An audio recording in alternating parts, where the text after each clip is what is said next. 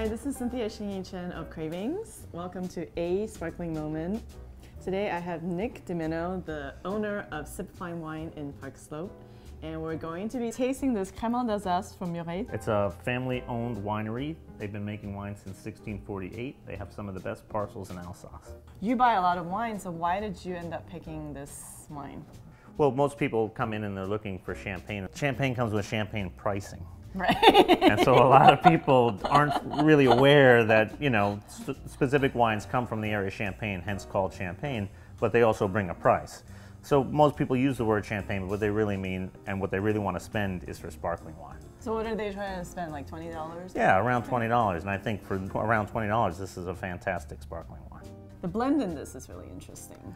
Yeah, so what's nice about wines from Alsace is that you're not sticking to the varietals that you would find in Champagne. Although there are a few in here. We've got Chardonnay and Pinot Noir. Right. But in addition, we have Pinot Blanc, Pinot Auxerrois, and a little bit of Riesling. It's really nice, it's really bright and fresh, and you can really kind of taste each element in the wine. And in addition, it ages on the lees for 18 months, so you get a nice richness, a nice broader palate to it. Crémant initially meant literally creamy. That's true. And it hasn't always stuck style-wise in Alsace, but in this particular instance, I think it really rings true. Yeah, because it has that sea foaminess that I just really love. Yeah, there's beautiful minerality in there, and you were talking about a nice, like, precise, soft bubble. I've done some interesting pairings with this wine recently.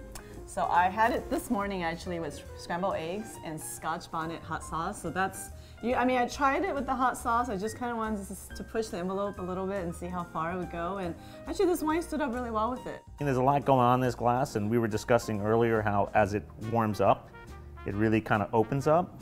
And so it's just a really lovely sparkling wine that you can pair with, you know, a lot of different things because of the richness of it, even heavier, a little bit of a heavier fare. But if you had to pair it, what would you have it with?